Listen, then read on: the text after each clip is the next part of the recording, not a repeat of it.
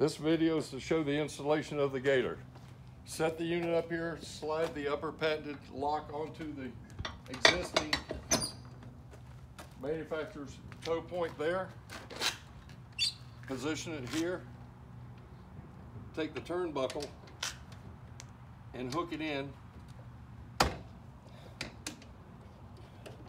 at the lower toe point, and then tighten with your fingers, and then approximately 5 turns with a small wrench. Tighten up the turnbuckle 4 to 5 turns, or a little tighter if you want it that tight. And once it's in, it doesn't move and it's ready for use. I also include extra cleats for up here to assure that it doesn't come loose at all. There you go, quick and easy.